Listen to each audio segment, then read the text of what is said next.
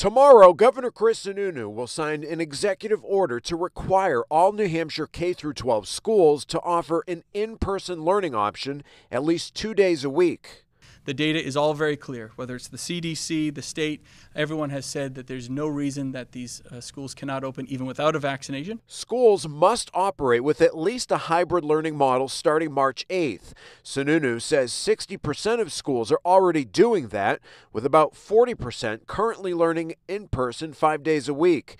But the governor's order won't affect many districts. His office says less than 20 schools statewide are fully remote right now. It isn't just so the kids come back and have a more fuller, robust learning model. It really is for the behavioral and mental health, the isolation issues that so many of our students have been bearing with. Sununu says other states have already gone this route and that this is about managing the virus for the long term. We've allowed a lot of flexibility for our districts to gear up, time for them to gear up, the money, the resources, it's all there. Teachers are still in Group 2A for vaccinations, meaning they're on track to get their shots in April. We could do it by school district. We could set up our own internal sites by district. We could, direct them directly to our already open sites across the state.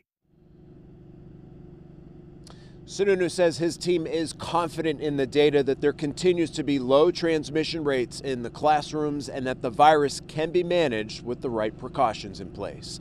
Reporting live in Concord tonight, Mike Cronin, WMUR News 9.